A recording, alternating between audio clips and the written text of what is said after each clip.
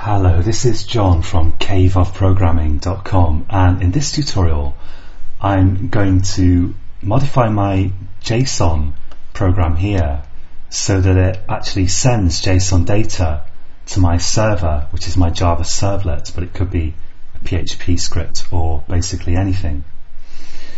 So I've got this method here that actually formats my JSON at the moment, and I'm going to rearrange this a bit because I'm going to create a method here called private string format data or something like that. Format data as JSON, let's call it.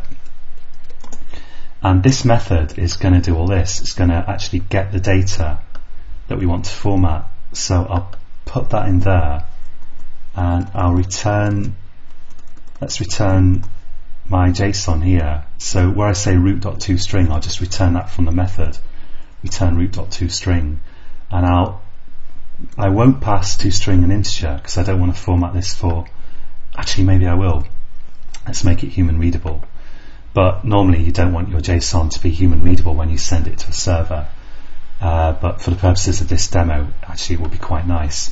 And I'll just return null if something goes wrong.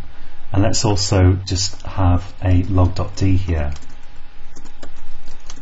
and I'll say here can't format JSON. So I'm just rearranging the code from a previous tutorial here, and all we're doing is just formatting some data as JSON and then hopefully returning it from this method.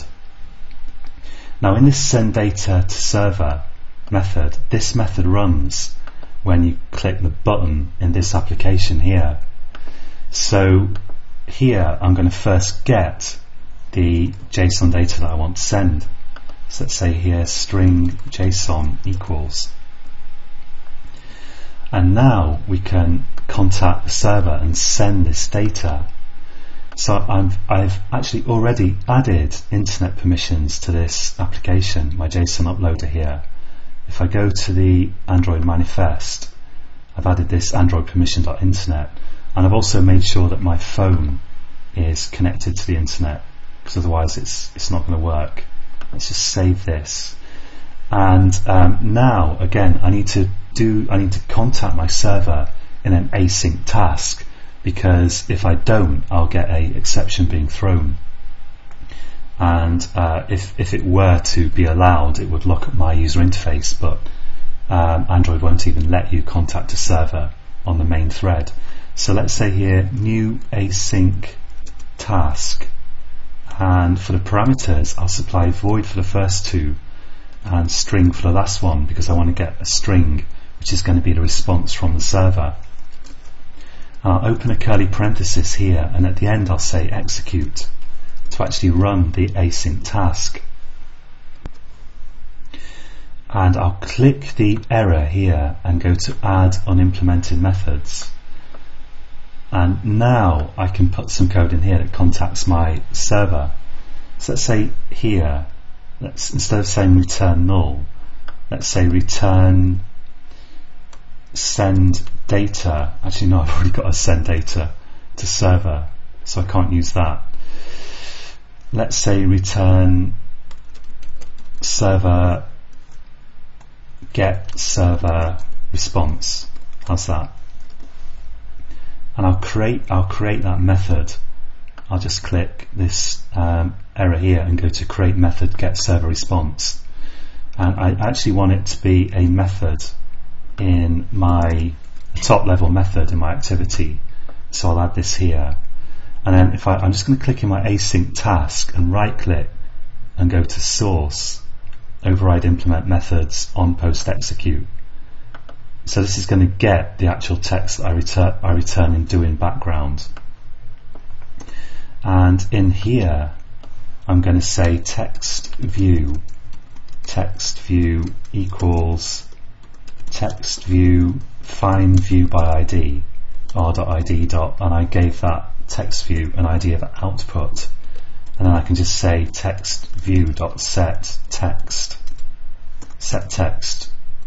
result, and this result that's passed to on post execute as we've discussed before, is going to be what you return from doing background, which is going to be a string, because that's the third template parameter here. I'm going to return whatever get server response returns. And now in get server response, I can add the code that contacts my server and sends my JSON. And actually I'm going to have to pass get server response my JSON, so let's pass that in here, pass in the JSON, and here I can make this take a string parameter. And now we've kind of dealt with the plumbing. Actually I'm going to have to make this string JSON either final or just move it closer to here. Let's maybe make it final like that, so that I can access it within this anonymous method. And now finally I can write, I've dealt with the plumbing and the rearranging, and now I can actually write the server code that will contact the server. So let's go ahead and do that. I'll return null for a moment just to shut it up and stop it complaining, because it's good to work with a program that's actually compiling. And now to send data to the server, I'm going to use a HTTP post object. So I'll say HTTP post equals new HTTP post, and I can pass a URL to that. And if I just go to my browser, this one I think, and let's just get the URL here of my servlet program that I wrote, just copy that, go back to Eclipse, and I'll just paste this URL in there. So the HTTP post class kind of encapsulates the idea of making a post request. And I need to wrap my JSON string up in a string entity.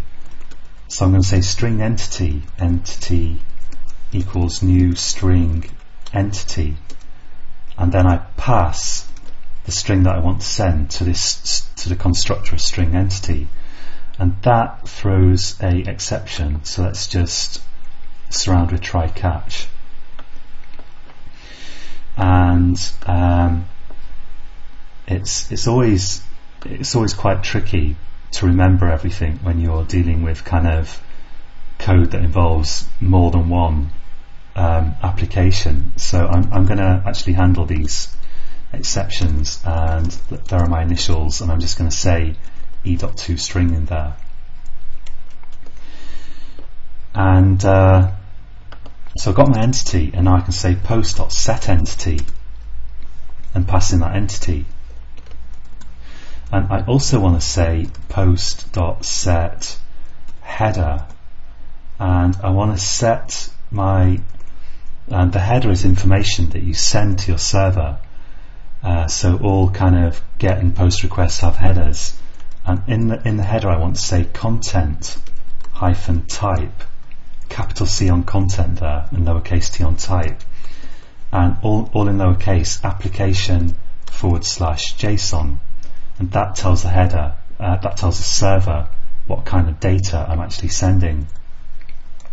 And now I'm going to use a default HTTP client, and let's call this client equals new default HTTP client, and this is the thing that's actually going to send the post request.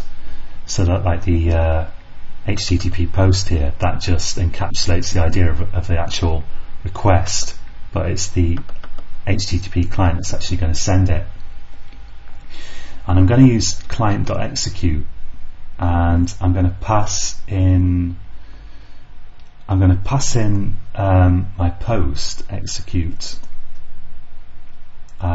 here, and I also need to have some kind of handler. So let's use a basic response handler, and this is what enables me to get my response from the server. Let's call that handler, and I'll set it equal to a new basic response handler, and I'll pass that as the second argument of my execute. And that also throws an exception, so let's just add catch clause to surrounding try here, and I've got a bunch of possible errors here, and I'm just gonna, in each one of them, I'm just going to handle them by outputting debug stuff saying exception.toString, so that hopefully we'll get a useful error message. And this returns a response, which in this case is going to be a string, and that's going to be the data that my servlet sends back, the stuff that I wrote in my servlet with out.println, or if you had a PHP script, of course, you could you'd send your data back by some other method, but it's just stuff that the servlet, or the server in general, just prints out. That's what we're going to get back here. So let's say string response equals client.execute, and now I'll just say return response, and I'm returning this from my get server response, and get server response is called in doing background in my async task, and it returns a string which on post execute then receives, and it sets the text of the text view in on post execute, because you can only update your GUI in on post execute, you can't update it in doing background in your async task. I think that's all working. If we don't get a response, we're going to return null, and I could say something like unable to contact server. Maybe we'll make it a little bit more robust, but I won't dwell too much on error handling here, because I just want to show you the nuts and bolts of getting this thing working. So let's run this on my phone, and then I can try it out, and hopefully we'll get the stuff back that we've sent. I did remember to send the JSON, didn't I? Yeah, I did. We should get our JSON back, and I also, in the last tutorial, programmed the server to send me back a little message as well. So let's just try this, and I'll go to my screencast. Don't know why, but my taskbar has vanished, and here we go, and I'll click send data, and we'll wait, and there we go. So we've got hello from server, and we've got the JSON that we sent. And the reason I've got that is purely because I told my server to send it back, and it's formatted because I formatted the JSON when I sent it with toString, but you wouldn't normally want to do that. You'd normally want to just compress it as much as possible. So here I'm using toString1, but usually you just use toString. And the reason it looks as it does is just because here in my servlet I sent back hello from server, and I echoed back the JSON, and that's what we're seeing here. So that's it for this tutorial. Have fun with that, and of course you could parse the JSON in your server. If you search for JSON Java, jar or something like that in Google, you'll find a little library that you can include with your servlet to enable you to parse JSON. You can parse JSON in any Java program just by the same kind of method that I've already shown you. So that's it for this tutorial, and until next time, happy coding.